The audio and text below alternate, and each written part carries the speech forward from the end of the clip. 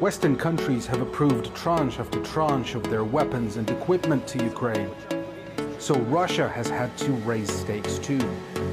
Some of Russia's newest combat vehicle modifications are already here in the Donbass, and they have already been tested, and their worth has been proven on the battlefield quite a few times. The vehicle's tracks spew dirt on us as it storms past towards the front line to cover infantry assault teams. Its hull doesn't offer much protection, but what it lacks in armor, it makes up for in speed and firepower.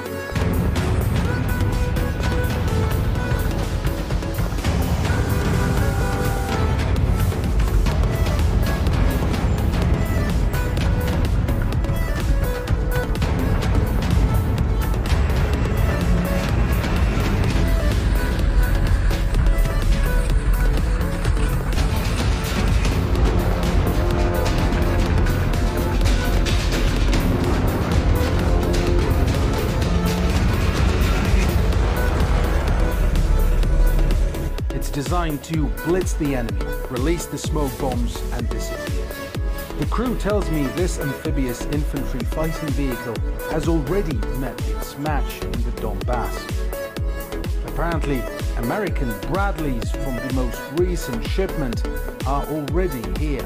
БМД-4М вообще отличный аппарат. Our new airborne combat vehicle, the BMD-4, is an excellent machine. Works like a dream.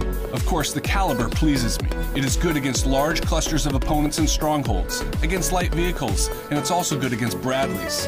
It has excellent speed and low fuel consumption. The machine has proven itself, especially on the front lines. It has a high rate of fire, the ability to shoot from closed positions. We use the BMD every day. Send greetings to our opponents and do not let them relax. Moscow has been repeatedly calling on the West to stop military shipments, stop the escalation, or Russia will have to match it.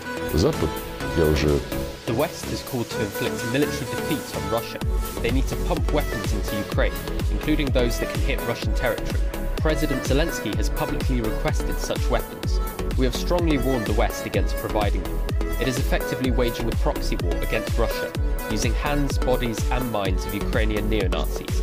But long-range weapons will drastically escalate the conflict, and I sincerely hope that the few reasonable people in the West understand that. This IFV is only one example of Russia's newer weapons deployed to the war theatre. Brand new T-90 tanks lurk in the woodlands. Drones soar in the skies. Faster and more powerful missiles hit Ukraine's infrastructure deep behind the lines.